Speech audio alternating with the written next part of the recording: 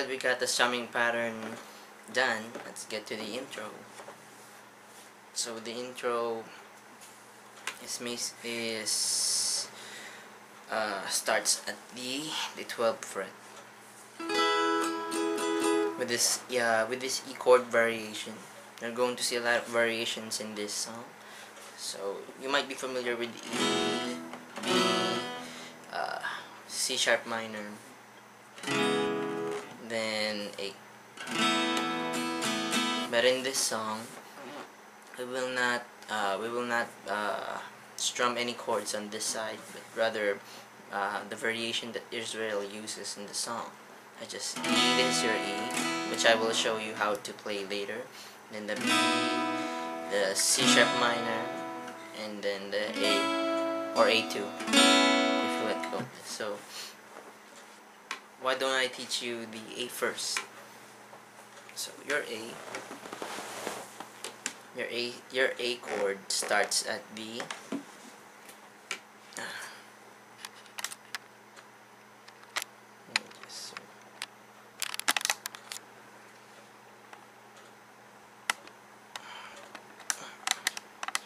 let me just adjust it for a while. Yeah, so there we go. So this shape, you'll see Israel use this shape mostly in the song. So it starts with your first finger, your index finger, on the 2nd fret, 5th string.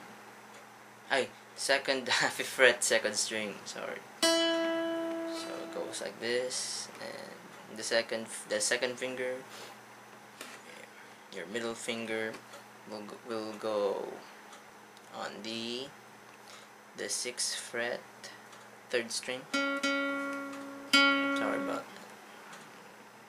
The 6th fret, 3rd string, and then finally your ring finger is on the 7th fret on the 4th string.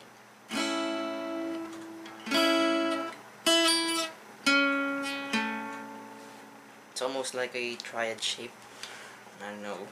I'm not very familiar with chord theory yet. But this is your A chord, and once you let go of the first finger, this is what you will call an A2 chord. So you let it ring from the 5th string up to the 1st, but you leave the A string at the top out. So you're going to be seeing this shape in the intro, because you will slide this shape. You will slide this shape to the 12th fret. This was your A. This was your. If you go one step higher, if you go a whole step higher, you go to the a B chord, then a C, and a D, then your E. That's mostly the theory behind it.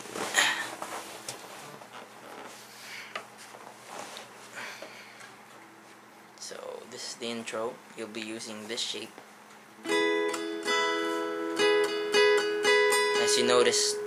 As you notice, my pinky is not moving.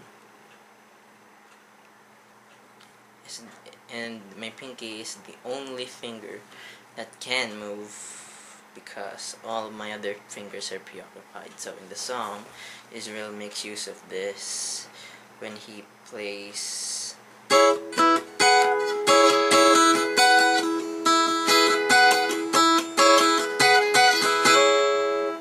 So that's mostly the theory behind it. That's how Israel does it. And the strumming pattern for that would be all down strokes. As much as possible, please try to keep your strumming only on the 4th fret below. You don't really want to hear the top strings. So if you can, you might try to mute it, but if I were you, you just strum strum you strum the first 4 strings just to make it easy. And the motif, the pattern for what Israel does is he places his pinky on well, let's see, 12, 13, 14, the 14th fret, 2nd string, and then he lets go, and he lets this finger ring out. So if you're not yet used to you're lifting your fingers, if you're not yet used to hammer-ons, you might as well practice with this exercise.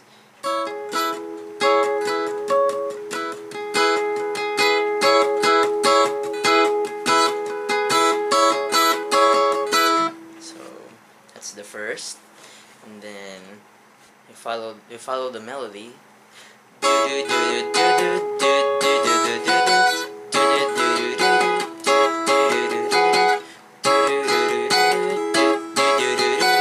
As you can see, I give time. Once I let go of this pinky,